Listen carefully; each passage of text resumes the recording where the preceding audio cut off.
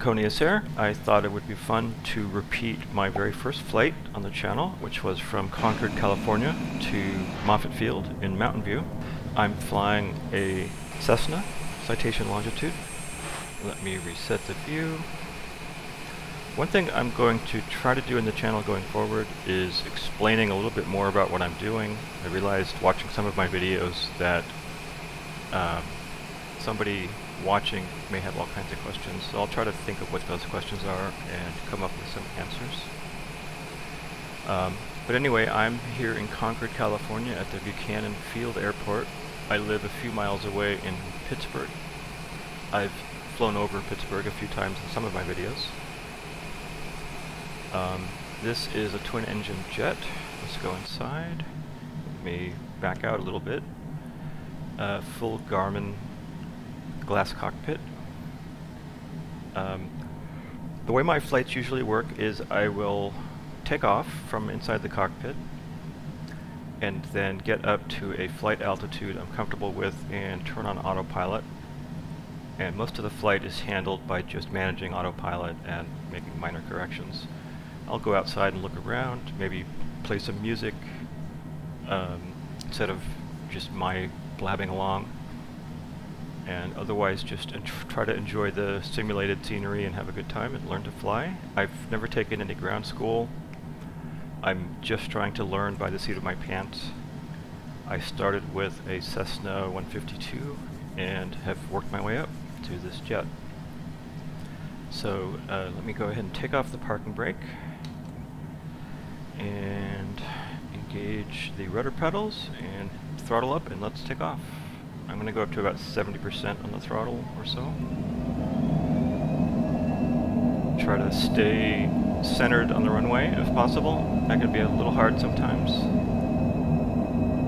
That warning light was because of the throttle being a little on the high side. I'll pull back on that a little bit and gently lift up, and already sort of not tracking with the runway. Also a little rusty, so it'll take me a while to get used to this. Once we have vertical climb, I'll put the landing gear up, because I know I'm not going to need them. I'll be able to use them anyway. Concord Tower, KA551, continue for north departure. Alright, and the game turns the flaps, puts the flaps down automatically. I'll bring those up. I don't usually need those, but this is a short runway, so that helps to get up off the ground quickly, which we really did. I need to make a turn. If I look at the compass dial, I can see that the purple line, or magenta line, is showing me my heading, so I need to basically turn left and begin heading in that direction. Try not to nose up more than 15%. Let's go ahead and turn, and so I'm using the rudder pedals to turn, but also coordinating with the aileron so that I get a nice sweeping bank turn. If I go outside for a moment, you can see what it looks like.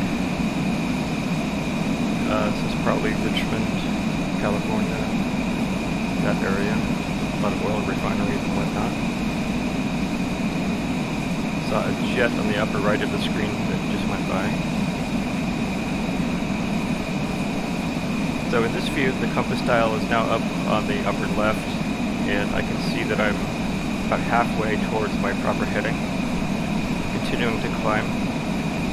I don't want to get too high. I'm going to begin nosing down a little bit and maybe slightly easing out of this turn. I don't want to get too high up. I'm also going pretty fast, so I'm going to pull back on the throttle to 50%. Plane can safely go faster into the red and white stripes, but I'd rather keep it a little bit more gentle, not go too far above 10K. Okay, we're continuing to turn. I'm easing out of the turn a little bit. Makes for a nice sweeping view. We might actually want to go below the clouds so we can see something other than cloud tops. I think basically these are going to burn off. It matches the weather I'm seeing outside as I fly from my living room. We'll nose down just a little bit more, and we're almost on heading. The magenta line is broken, and so what I need to do is I need to bring it together into a single straight line, and I'll know I'm perfectly on course. Because I've nosed down, we've sped up, I'm going to drop the throttle just a little bit more. One of the things I have to remind myself that I learned is that you want to think of using the throttle for your altitude, not your elevators. And I kind of forget that, but that really makes sense. So, still above 10K, that's fine. Okay, so I'm essentially, I've gone a little bit too far. I guess I need to go back to get that line to close. So just a little bit of aileron and rudder to get back on course. Often what I will do at this point is just let the autopilot take over, and then it'll make those kind of minor adjustments. We have 29 nautical miles. That's not a lot of time to fly. This thing goes pretty fast, so we can stay on autopilot a bit. I'm going to set, first of all I'm going to turn it on, and it'll hold us at pitch. And we'll set an altitude of 4,200 feet. And I'll drop the throttle to give it a chance to be able to descend. And I'll tell it to navigate on, or follow the navigation, follow the flight plan. So it will begin doing the minor adjustments to our course. See over on the right that we're dropping pretty quickly. That would be a little uncomfortable for passengers. I think if I was flying passengers, you would want to keep that down to minus 600, minus 700, but it doesn't matter in a game, of course. And as a single pilot plane, it's not going to matter. I do like to spend some of the time inside the cabin to just get that feeling of being a pilot and flying. Obviously it's a video game, so it's not the same thing, but for example, when I'm landing, I like to be in the cockpit because I want to be able to get that sense of how close the wheels are to the ground without being able to see it. So that's what I'm working on there. I turned the brightness of my screen up. I didn't bother with the other two. For some reason that doesn't persist. I have to set it every time. I might be able to find a way to fix that. There's not much to look at inside the cabin, and you can't go into the back. There's no modeling inside, so there's nothing to look at in there, but plenty of stuff to look at in here. I'm not going to go through and try to explain anything. Maybe in another video I'll do that. There's plenty of videos that talk about that. Just search for a Cessna Citation Longitude. Alright, so I need to get my bearing. We are 21 nautical miles away. I feel like we're not following the navigation on autopilot. Let me see if I can engage that. That doesn't seem to be working. That's interesting. Maybe something broke. We are descending still. We're way too high to land. We need to drop quite a bit more. So at this point what I'm going to do is take us off autopilot, and nose down a bit more, drop throttle a bit more. See if we can get below these clouds. So usually when you've got a flight plan set, the autopilot will follow that, but it's possible that a bug got introduced or something, or maybe I did something wrong. Did things a little out of order from usual, so it's possible that I missed something. Okay, I'm going to begin turning in our direction before I get too close to these mountains, so a little bit on the rudder, a little bit on the aileron. Make it a nice coordinated turn. I don't really know exactly how much to turn the control surfaces. I'm just kind of figuring it out as I go. I'm thinking of maybe taking an online ground school course. It would be nice to fill in some of the backstory on this flying that I'm doing that I don't understand. Especially navigation and the vertical dimension is a little bit tough for me. Okay, that tone means that we've gone below our intended altitude.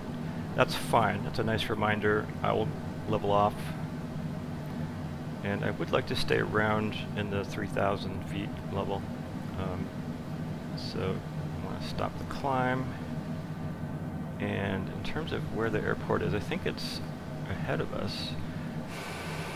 Now, the game used to give you a landing pattern automatically, which for me is like training wheels because I don't know how to navigate myself into the runway. At some point it stopped doing it automatically, so what I need to do is, well, Concord Tower KA551, 3,100 feet, touch and go. Concord Airport information, Mike 1700 Zulu. Okay, Wind that's 226 at confusing. 13. Visibility 10.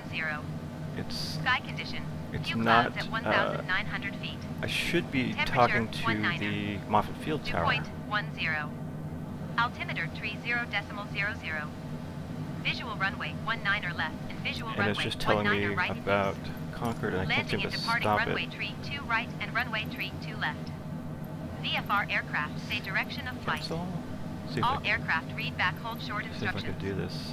Advise controller on initial contact. You have Mike. Concord Okay, Tower turn KA551, autopilot on to keep us straight and level 3,100 while feet, I touch and go. diagnose this. Although we are starting Concord to Tower drop and take some throttle. KA551, 2,400 feet for touch and go. There's airport list. Make left downwind runway. So they must have made a 19er change to the game, because usually I can KA551. just go request this right Concord away, Tower find an airport. KA551, cancel landing intention. NorCal approach KA551 is type Cessna There we go. C708 There's my landing miles pattern. northeast of Palo Alto, 2,300 feet. Request So clearance what I to need to transition do Charlie airspace. is enter that pattern, Squawk and to do that, 5327 I'm going KA551. to make a turn. Cleared through the Charlie So airspace a little bit of rudder, a little KA551. bit of ailerons. Moffett Tower KA551 Gonna is 7 miles sweep north into 2,000 that pattern. feet with Gulf to land. Let's Fly get rid left of this traffic panel runway on the 32 screen. right KA551. Yeah, I'm not sure what happened with the flight plan. It seems like it didn't know that I wanted to go to Moffett Field for some reason.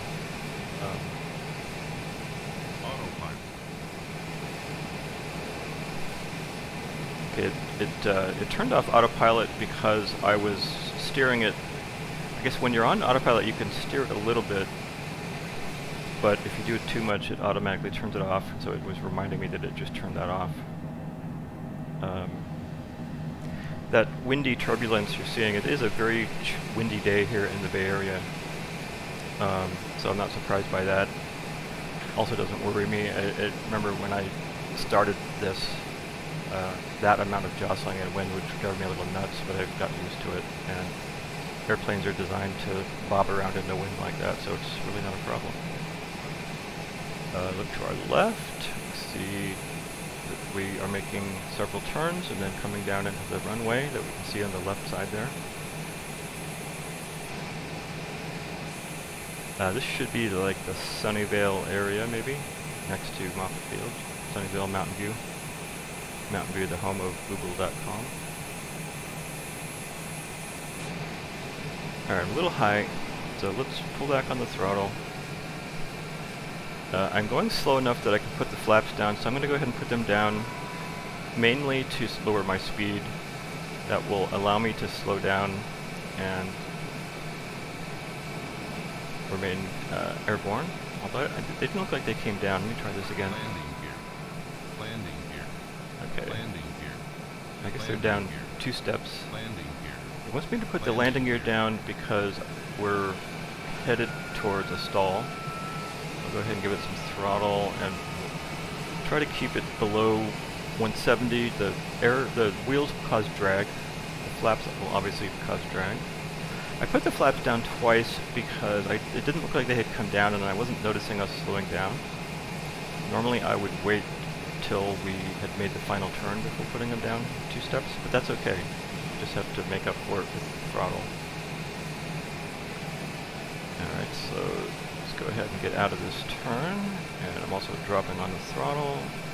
Let's go inside. This part can sometimes seem a little slow and maybe a little boring. Oh, how did they... Oh, you know what? Interesting, all the electronics are off. I didn't turn them on when I started up the game, so they defaulted on and then turned off for some reason. That might explain some of the weird behavior. Okay, so now we're at a good speed. I want to keep it 160, 170, somewhere like that. Clear to land runway tree 2 right. I will KA have 551. to climb up over these mountains here to maintain this pattern. Let's give it some throttle and nose up a little bit, see what that looks like outside. We're probably going to get the 500-foot warning. Again, it's a gusty day, so we're kind of getting bopped around. It would be a little uncomfortable for a passenger. A much more skilled pilot would be able to do this in a comfortable way, but I just don't have that much experience. I have somewhere over 100 hours of flying experience, which is nothing. Just enough to get the thing off the ground and put it back on the ground without killing it. Alright, we didn't get the 500-foot warning, so that's fine. That's good. Going too fast, I'm going to pull back on the throttle. We should lose some speed as I go into this turn. Whoa. And I went into it a little bit too quickly, I guess. Or it was, you know, some mountain hill wind, air effects or something. It's interesting, that kind of jostling, again, it used to kind of scare me. And even while driving my car, a lot of turbulence like that would be unsettling. And after so much simulated flying in the game, now in the car, when I have just about any amount of turbulence, it's not a problem. So kind of gotten used to it. All right, so I think we're kind of back on track. We're still going too fast. Let me dethrottle. We're gaining speed because we're continuously dropping.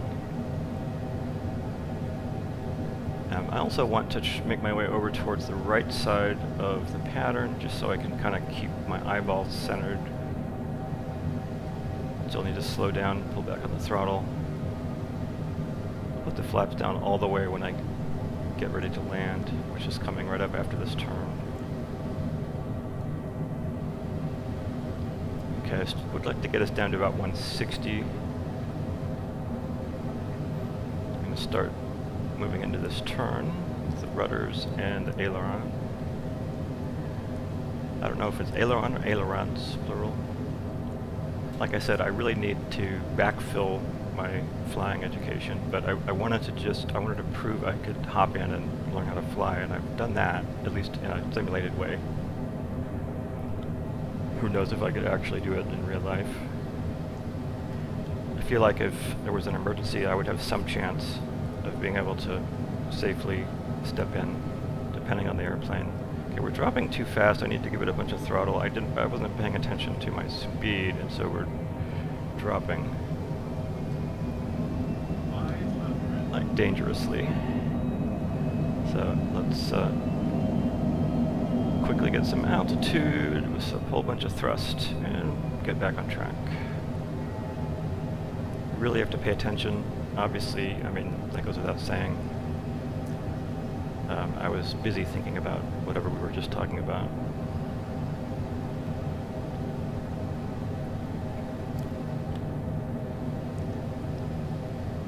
See some of the photogrammetry outside. It does indeed seem easier to land this way, but I would prefer to learn it this way. Going too fast. Yeah, saying that, I should be paying attention. Alright, I've got the throttle down. Let's bring it down some more, not too much, because we might stall. At this point, I think we're okay to glide in. Let's just give it a try. Kind of flare up the nose a little bit to keep us up. Gonna hop down and then pull up a little bit. Okay, it was a little rough and we bounced. That's okay. That's a game. I'm a little rusty. Spoilers. 121.85 for KA551. I have these spoilers to help me slow down, put on the brakes.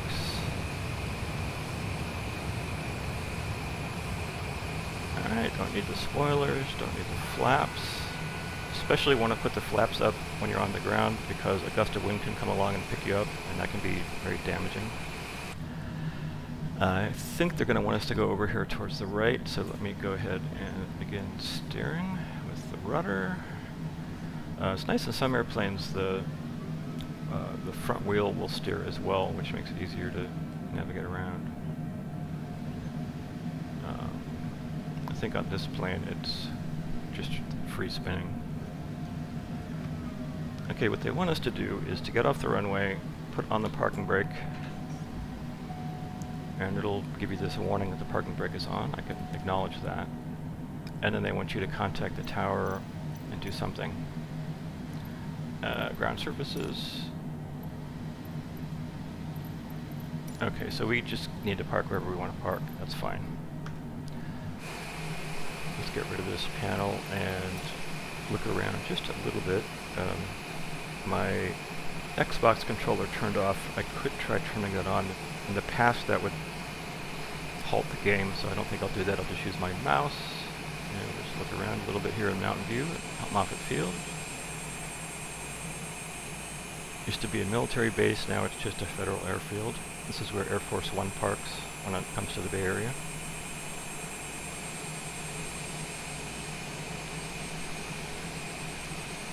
Alright, and let's go park somewhere.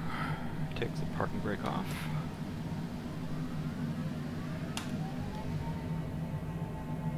And just need a little bit of throttle to get going. Use the rudders to move us around. The differential braking can be useful also for making sharp turns.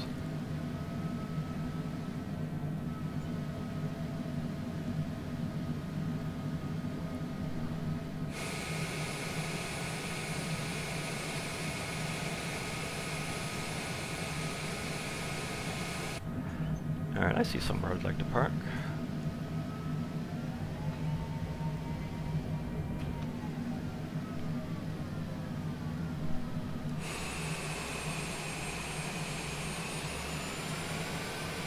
Usually when you're able to contact ground services, they'll come out and be waiting for you. I mean, I do actually see people out there on the field, but this is an unmanned airport, I guess, so there's not really any workers here. Okay, parking brake back on. Go back inside. Next step would be to power down the engines. Control-Shift-E on the keyboard. And those will take a moment to power down. If we look here, there's details about the engine, but looks like they're cooling down. This is telling us something. Yeah, it's just basically saying that the engines aren't running anymore, which is what we want. Go back to my saved view. Oh, it's not the saved view. That is the saved view. Switch those switches off that I turned on a little bit too late. And that's it. Thank you so much for watching. Don't forget to share, like, and subscribe. And I'll see you in the next video.